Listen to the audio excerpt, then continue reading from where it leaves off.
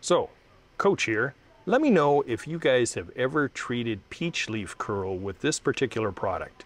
This particular product for me, both for customers when I was in the nursery industry and for my own use, worked really well at the first signs of peach leaf curl, despite if you did any sort of dormant spray, period.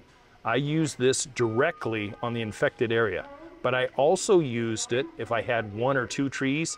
I sprayed it as a dormant spray as well. Let me know if you guys have used it. Drop me a comment below and let me know. Copper Fungicide by Captain Jack's. Very good product. Not sponsored, but a very effective product for peach leaf curl and obviously some other funguses. Take care.